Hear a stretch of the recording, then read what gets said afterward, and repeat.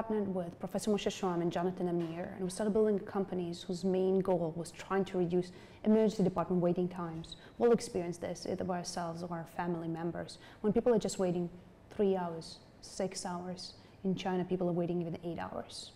And the main reason for this is that there's going to be 3.8 billion people that will not have access to primary care till 2030. So everything you see right now inside the emergency department is going to get worse and worse and worse. And the reason is, well, doctors do not scale. There's already a shortage of 60 to 90,000 primary care physicians in the United States today. So how can they scale more? Each primary care physician is responsible for 2,000, 3,000 patients. The patients are getting older. So this is where technology can come in. It's not to replace the doctors, just to help them scale. So what we started doing is a clinical triage system that helps navigate the patients to the correct locations, order the test, and just do red flagging for the doctors so they can scale. We work with 75% of the HMOs here in Israel. In the United States, we've been deployed to millions of people.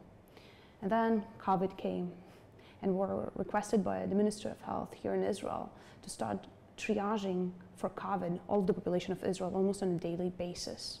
We started building a system that helps ask the right questions from the patients. Based on this information, of course, anonymously, create epidemiological maps and predict where COVID is going to hit in Israel, which city is going to suffer, which are not, so we can release it for economy. So on a daily basis, the Vice President of the Minister of Health is receiving a report saying which cities are at risk in a few days. Currently, we're capable of predicting 1 week, 2 weeks ahead.